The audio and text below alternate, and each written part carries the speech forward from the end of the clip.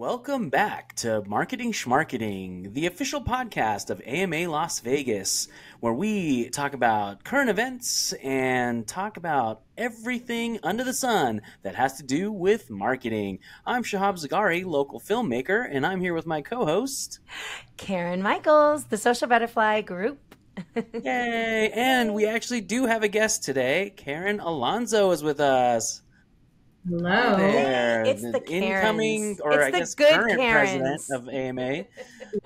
Yeah, what's worse than one Karen on a podcast? We got two. Woo! Luckies. That's what I say. Shahab is the podcast manager tonight. Well, as you know, listeners, thank you so Yes. much for hopping into this episode. As you know, we start everything off with a win of the week. So, Karen Michaels, let's start with you. Oh, fun. So this is in my other life. I have several lives. I was just signed as a singing pianist with a Los Angeles talent agent. Wow. So I'm super excited. I think I do that kind of work here in Vegas, and I work with Peter sometimes, Peter Rad, our amazing guy here. And so now I have that for like the Western region of the United that's States. amazing. I'm super excited. Those Very agents, cool. the more money you make, the more money they make. So you know what I mean? It kind of, Yes. that's Oh, amazing. yes. Congratulations. Thank That's you. huge. Congratulations, Thank you. Karen. I'm That's so happy. awesome. Thank you so much. How about you, Madam President? Do you have a win of the week? And it doesn't have I to be do. something of yours. It can be anything. But yeah, go ahead. No, I do have a win, and it's very important to me. So 4 months ago, I joined the team at the United Way of Southern Nevada as their VP of Marketing. So I was working for a fundraising consulting firm for this side. So I've been in the nonprofit world my entire career. But now that I'm in it for the United Way of Southern Nevada, if you know anything about them, we've been to give away money to other nonprofits, right? So we go through this really intense grant application process every year.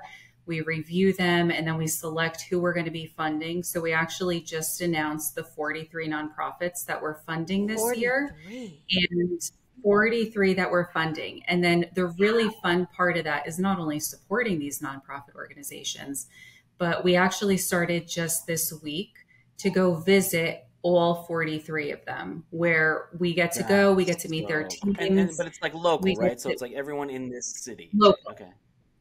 In Southern Nevada, but Mhm. yes, a lot of, Vegas, Henderson, surrounding areas.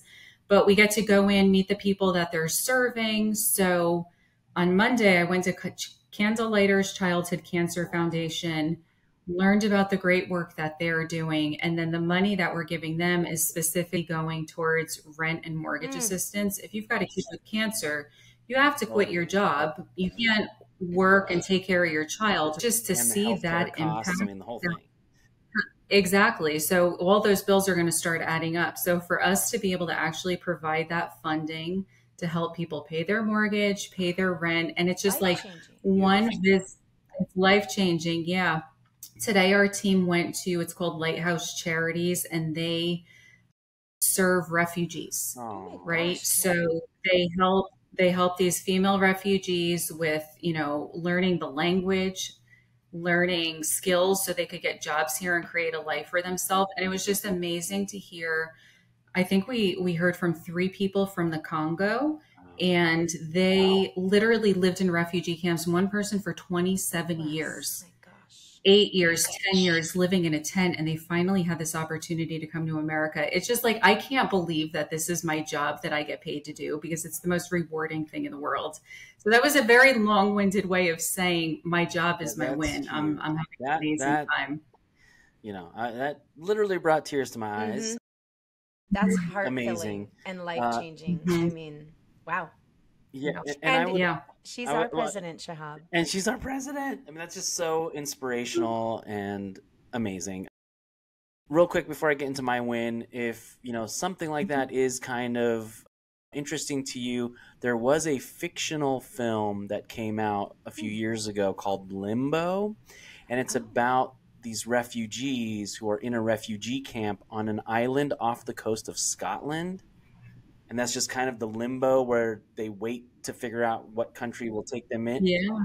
Such a great film. It was. Wow. I mean, it's beautiful. So I highly recommend it. Good one. Limbo. I am going. So my win of the week is this year, as a lot of you might know, is the 10-year anniversary of my directorial debut. And so we just published a art of the film book. So it's hardcover. I mean, you could get a Wow. digital PDF if you didn't want to spend the exit through the gift shop price, but it's high quality photograph paper, hardcover, and it's got the storyboards, it's got the character designs, it's got the set photos. I mean, we have everything that went into making that film in 150 pages, and I'm so happy that we were able to put that together and kind of share that with the world. So that's a huge win. But there was a win that we got today, and I think we should talk about it.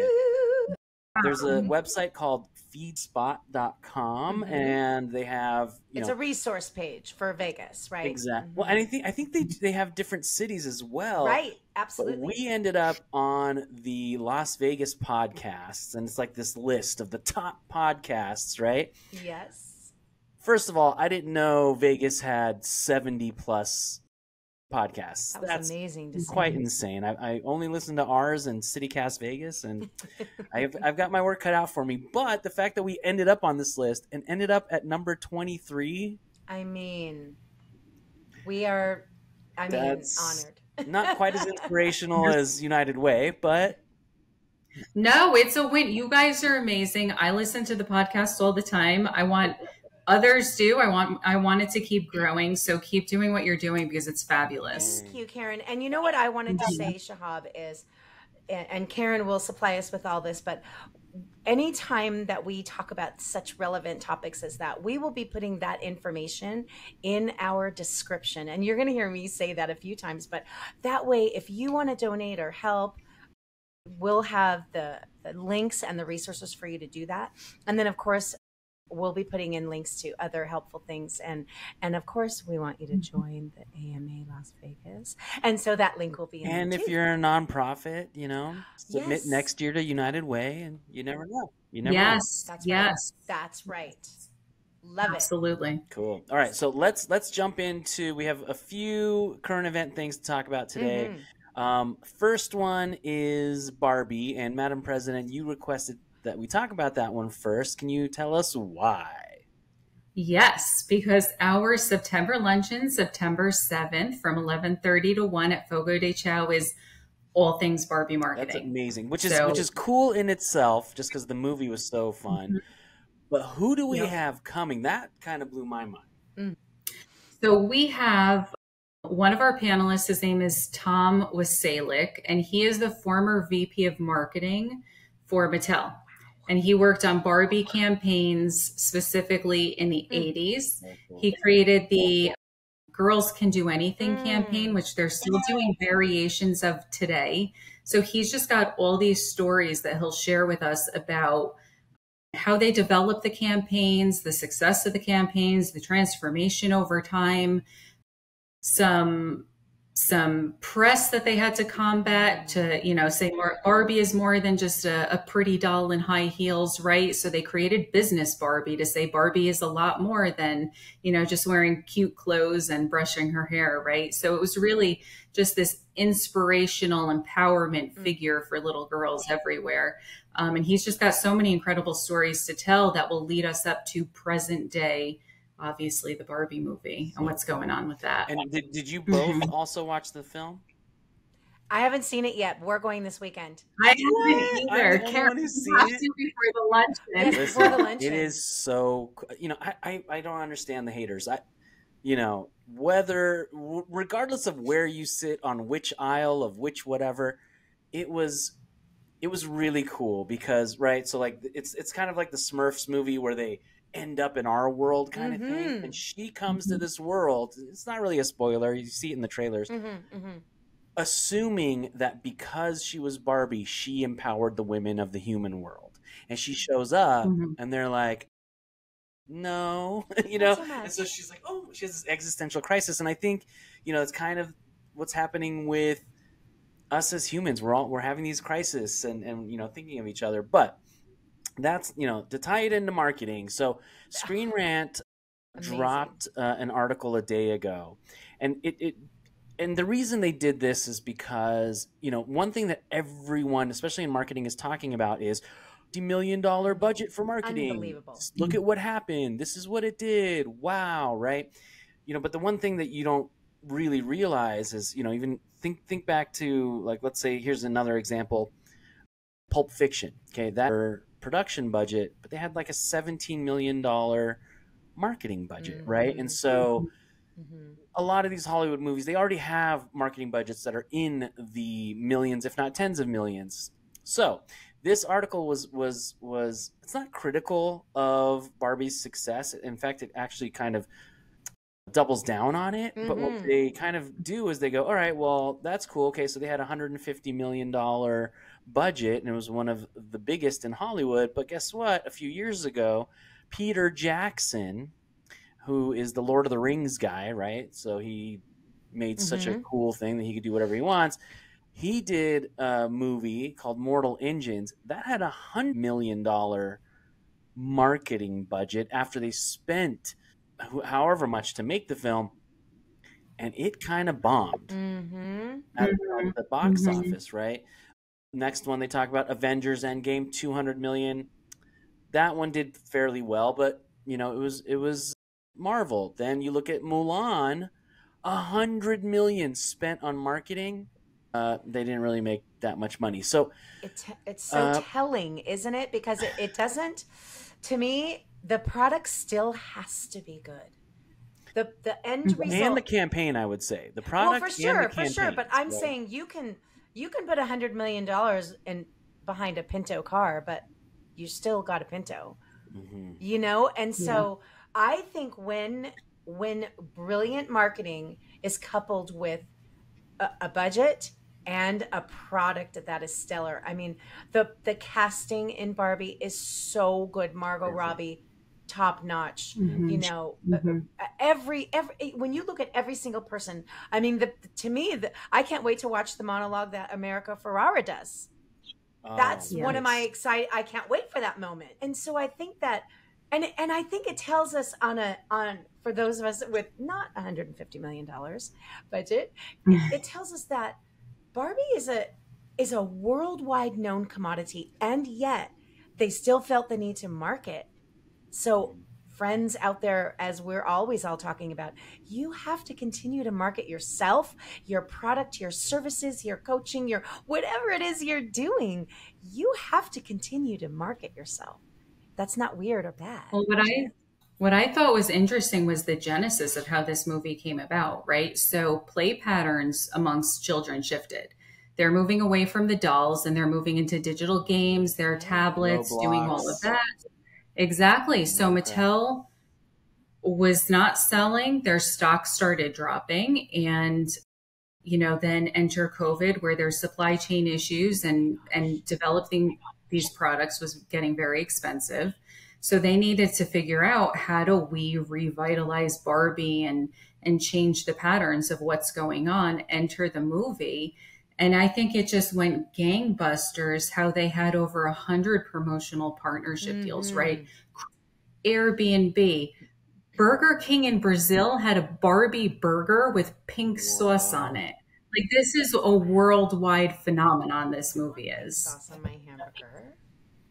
Right? Yeah, that's crazy. That's brilliant. I love it. I think it's one of the most exciting marketing campaigns to come out in a long time, and especially because it's so positive.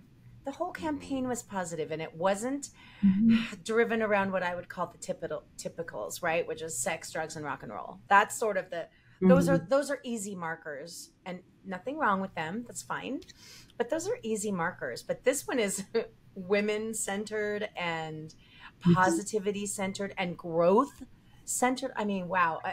I also want to say there's a certain amount of, and especially when you're talking to your clients and you're pitching marketing, there's one thing that you can't guarantee, and that's that the campaign will be a success. You almost never know. Sometimes it's the right place and the right time and the right. And so that's another thing to think about, right? So the pandemic, and so it was like almost like this perfect storm. It was. But also, I think, they doubled down on the nostalgia, right? So this guy Yes. who is coming to our luncheon, he started doing these things in the 80s. All of the kids who had Barbies in the 80s, they all took their kids to see this movie. They all went For to see this sure. Yes. movie, Right. parties, all this kind of stuff. So, you know, that kind of stuff you can't guarantee, but holy crap, it really worked. And they knew their audience as Hmm. well. Shahab, to your point, they were targeting the people, who grew up with Barbies. I had buckets of Barbies. Like that's the generation I grew up in, right? And, now it's all these women with kids bringing their girls to the movies or their boys to the movies as well. And there's the nostalgia factor, but they knew their Mm. audience. They appealed Hmm. to the generation with the kids, right? And there's the nostalgia factor, but they appealed through the empowerment and the diversity and the inclusion within the movie. They appealed to the younger generations as well. They knew their audience. And I feel like so many times that's overlooked by brands is they're just trying to do something trendy that doesn't fit with their brand. In So I think they fact, were very and I know intentional. you haven't seen it yet, but that, starting off, the first time you see a young character in the film, she is so not enthused by Barbie. And, those young Mhm. kids who are watching it, they're like, yeah, I'm That's kind right. of with her. And then when they, anyway, so I'm not going to spoil it. But, and then again, Barbenheimer, you could not have, No, that was just you, luck meets that was timing, right? so, God. right. Mhm. So And really for Oppenheimer too, because obviously that's the other film on our list to see. I've Thrilling, and seen Yeah. both. you've So seen they're both. both absolutely amazing. But, the thing is Christopher Nolan was pissed at Warner Brothers What? because they put all of their films that were going to theaters Oh. on Max during Mm. pandemic. And he was like, "You better not do that to my movie. I don't like that you did that. These things, right? Because like when you're at home, there's phones and tablets and people and dogs and stuff. When you're in the movie theater, it's a dream. You are in it for 2 hours, right? So he that's kind of what he doubles down. So he left. He took Oppenheimer to a different studio. And the Wow. rumor is when they found out Oppenheimer's release date, they picked Barbie for the same weekend to kind To of like basically poke. steal from his audience or Mm. whatever. I mean, it's really not even a Venn diagram. And the internet went wild. Barbenheimer became, Mhm. even I did Mhm. a trailer where I took the audio from Oppenheimer's trailer and married it to the footage from Barbie's trailer, and it kind Nice. of Oh my fits. gosh. Yeah, you can check it out on my Instagram. But anyway, so that, perfect storm, crazy, but still, it's very important. If you want people to know about your stuff, you've got to market. Okay, so let's move on. Mhm.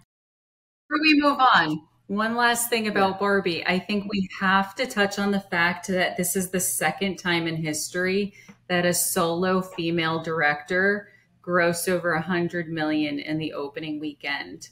Especially So, after, the film world mhm. were like, oh, Greta's, moving on to fluff now. And it's like, you haven't even seen the movie yet. So Mhm. And Obviously what not. the way they took a trend and they actually made it work for them as opposed to it's not a trend, right? That's the key, is that all this Mhm. good stuff feeling isn't a trend. It's how we are moving. It's great. Great stuff. Right. totally.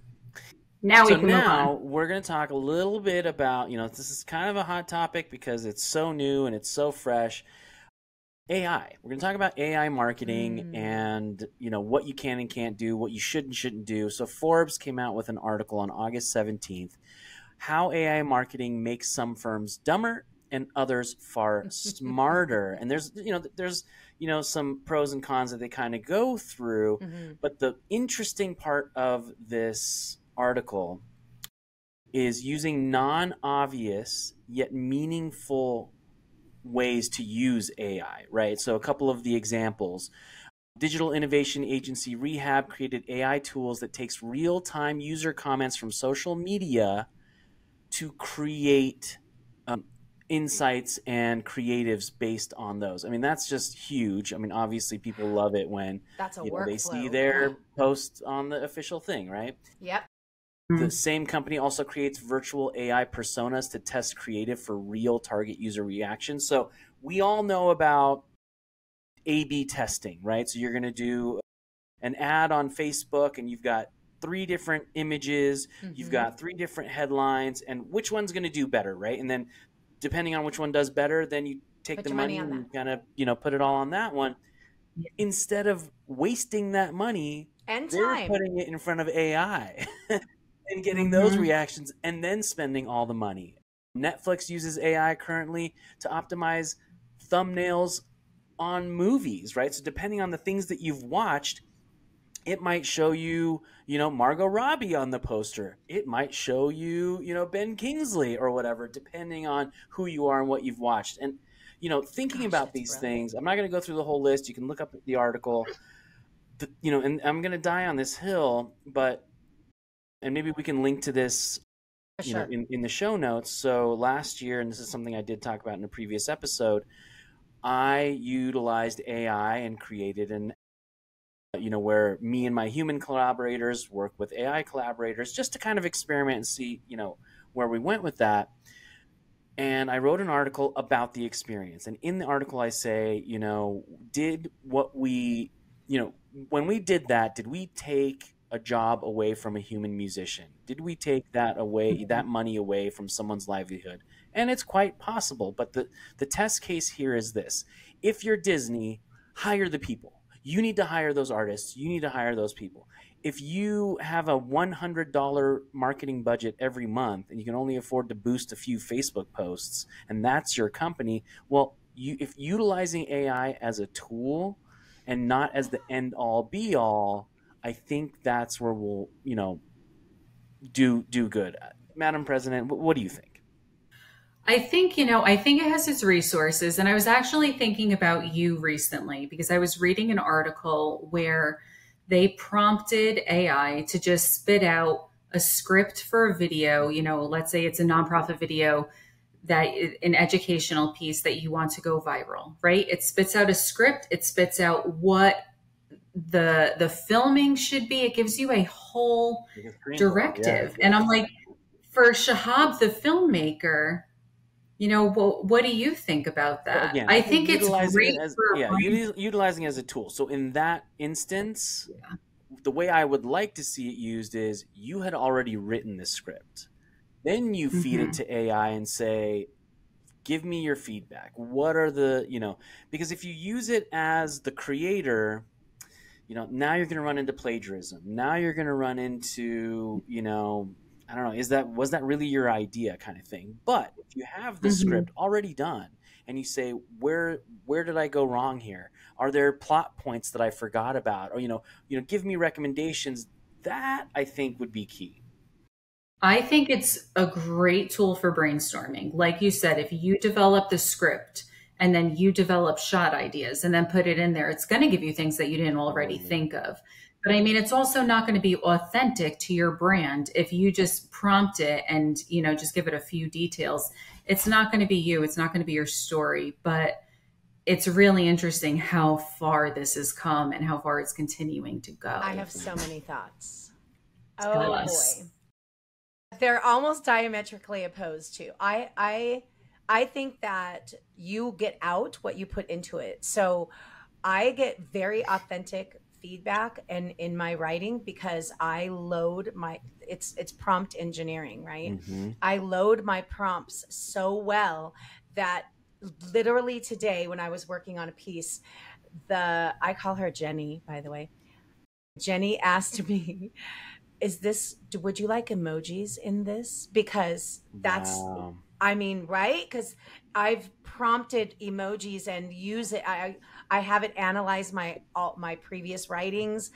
And now I'm taking a lot of time more maybe than the average bear, but probably not as much as people who are really that far down. So in that sense, it's extremely cool. As a writer, you're never looking at a blank page because there is always draft assistance and content ideas at the ready.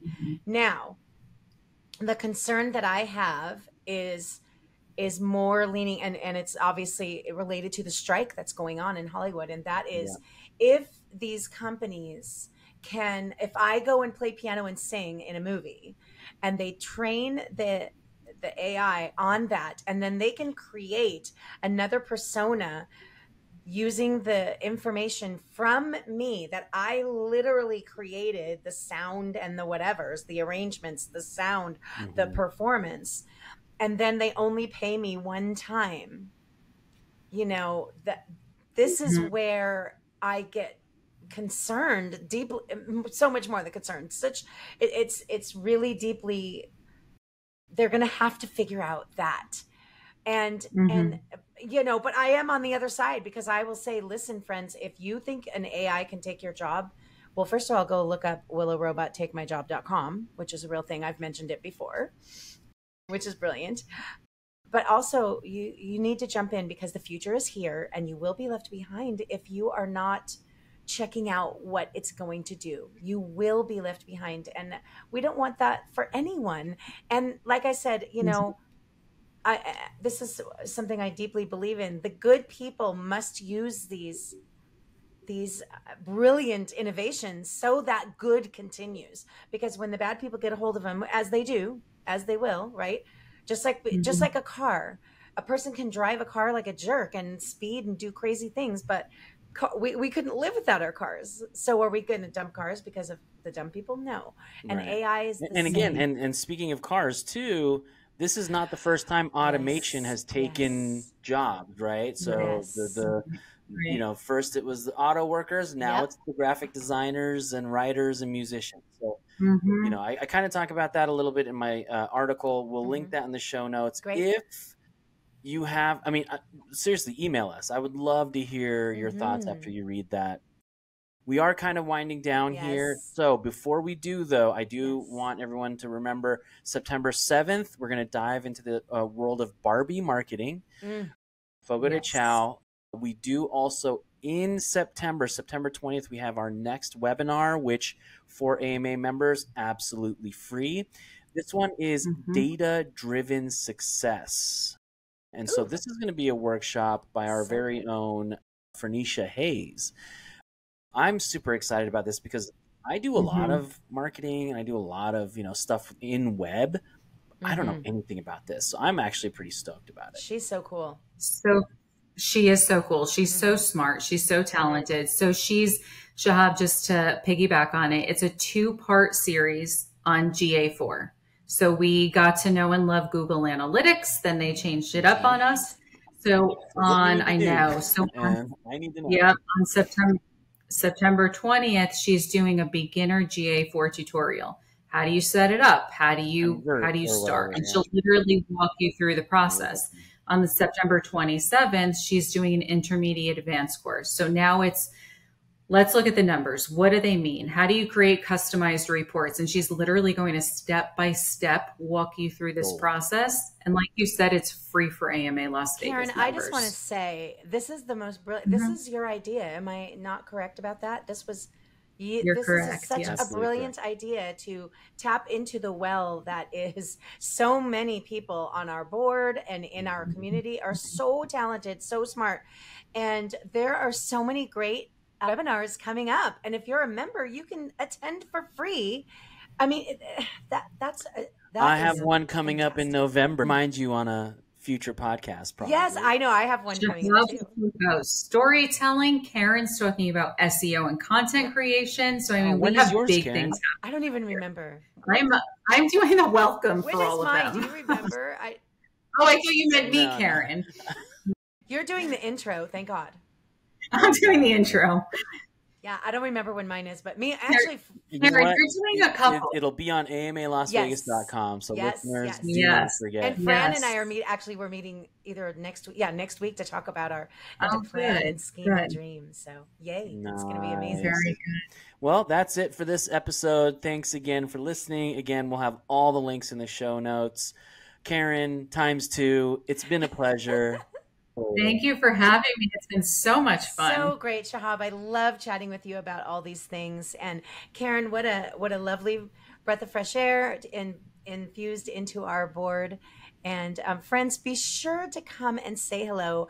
I'm always at the greeting desk in the hospitality area and checking you all in. So be sure to come and say hello and get your tickets ahead of time so that I can look up your name faster and then we can have more chat time. It's super And it's fun. cheaper. Yes, and it's cheaper. It's cheaper. Yes. Yes. Yes. Buy online. Yes. All right. See you on the next episode. Bye. Bye. Bye, everyone. Come on, rock on!